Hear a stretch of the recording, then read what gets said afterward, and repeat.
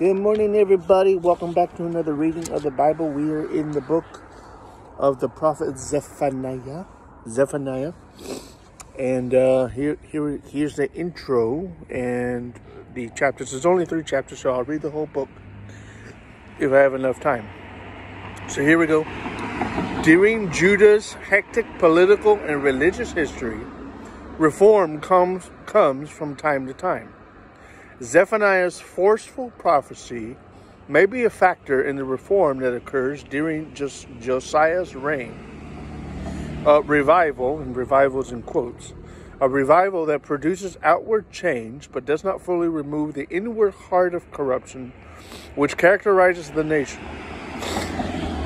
Zephaniah hammers home his message repeatedly that the day of the Lord, Judgment Day, and that's different from the day of Christ. The day of the Lord, Judgment Day, is coming from when the malignancy of sin will be dealt with. Israel and her Gentile neighbors. It's interesting, Gentiles with a small g.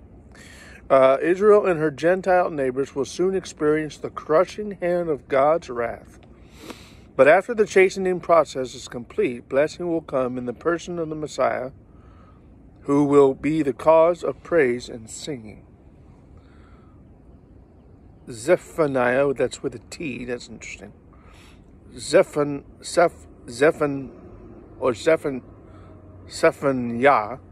means Yahweh hides. Yahweh has hidden. Zephaniah was evidently born during the latter part of the reign of King Manasseh. His name may mean that he was hidden from Manasseh's atrocities. Interesting. The Greek and Latin title is Zephaniah. Okay, here we go. Chapter 1. The word of the Lord which came unto Zephaniah the son of Cushi, the son of Gedaliah, the son of Amariah, the son of Hizkiah, in the days of Josiah, the son of Amon, king of Judah. I will utterly consume all things from off the land, saith the Lord. I will consume man and beast. I will consume the fowls of the heaven, and the fishes of the sea, and the stumbling blocks with the wicked. And I will cut off man from off the land, saith the Lord. I will also stretch out mine hand upon Judah and upon all the inhabitants of Jerusalem, and I will cut off the remnant of Baal from this place, and the name of the Chemarims with the priests. Chemarims, verse 4, let me get to a footnote here. Verse 4, Chemarims, idolatrous priests, okay. Idolatrous priests or pagan priests, okay. Chemarims with the priests, the idolatrous priests.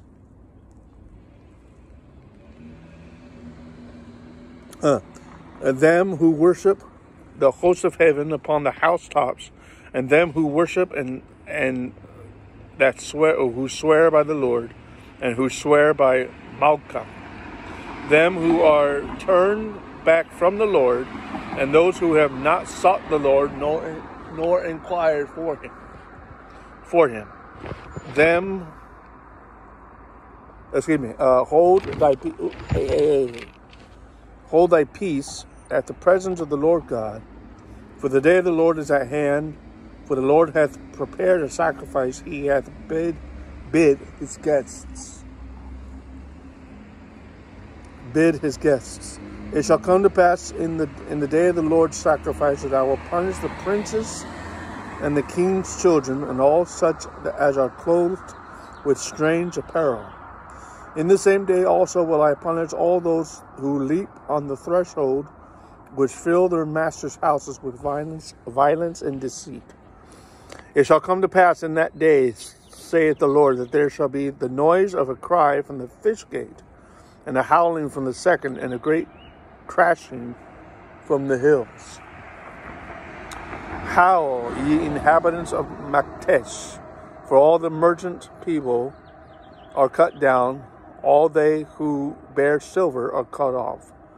It shall come to pass at that time that I will search Jerusalem with candles, and punish the men who are settled on their lees, Lees, that's who say in their heart, the Lord will not do good, neither will he do evil. Therefore their goods shall become a booty, and their houses a desolation. They shall also build houses, but not inhabit them, and they shall plant vineyards, but not drink the wine thereof. The great day of the Lord is near, it is near, and hasteneth, it shall be hasteneth greatly. Even the voice of the day of the Lord, the mighty man shall cry there bitterly. That day is a day of wrath, a day of trouble and distress, a day of wasteness and desolation, a day of darkness and gloominess, a day of clouds and thick darkness, a day of the trumpet and alarm against the fenced cities and against the high towers. I will bring distress upon men, that they shall walk like blind men, because they have sinned against the Lord, and their blood shall be poured. Their blood shall be poured out as dust, and their flesh as the dung. Neither their silver nor their gold shall be able to deliver them in the day of the Lord's wrath, but the whole land shall be devoured by the fire of his jealousy. For he shall make even a speedy riddance of all them who dwell in the land. I'll stop there.